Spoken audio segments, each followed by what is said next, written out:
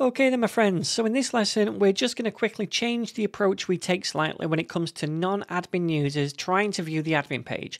So currently if a user is not an admin, we just redirect them back to the index page, right?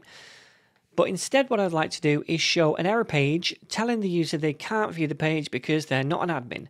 And we can trigger that easily in middleware functions by throwing an error using a pre-made Nuxt error function called show error. So then, in the admin middleware function, I want to get rid of the navigate return. So delete that first of all, and then we can throw show error and invoke that function. Now, when we throw this show error, Nuxt automatically shows the default error page for us in the browser, which comes fully baked into Nuxt, right? We can also pass in an options object as an argument to specify the status code.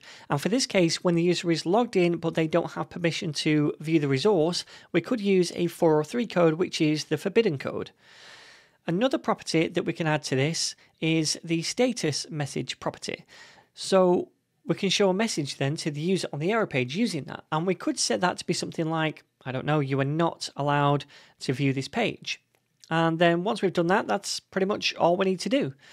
Now, when a user is not an admin and tries to view the admin page, we're going to show the default error page instead.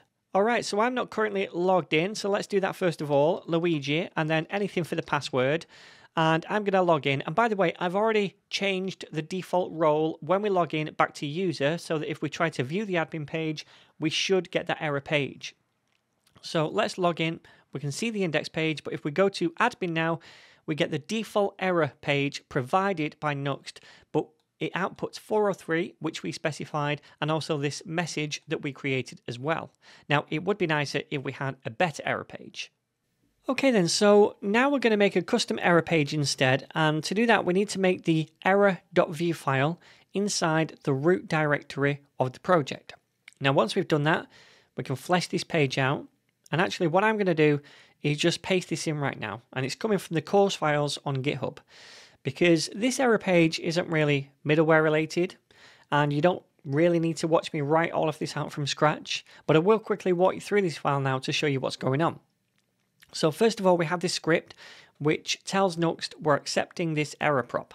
And that error prop gets passed into this page automatically when we throw an error from the middleware function. And on this error prop will be two properties we can use, the status code and the status message, which, if you remember, we configured in the middleware function when we threw the error.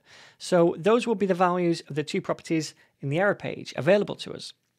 Next up, we make a template and we wrap the template in the default layout that is in the layout folder. Now inside the template, we check for the error prop, and if we have one, we output the error status code and the status message. We also provide a link back to the homepage. Finally, we just add a few stars down here just to make it look a little bit nicer in the browser. All right then, so now we have this custom error page. Nuxt is going to show this one instead of the default one when we throw the error in the middleware. Alright, so I'm going to log in again, this time as Mario, anything for the password, log in. Now when I try to go to the admin page, we should see the custom error page instead, which we do. So just this simple message right here, but it's still within our layout now, which is what I prefer. And we can go back home. Awesome, so that's how we can show those error pages directly from inside middleware functions. In the next lesson, we're going to look at something called global middleware.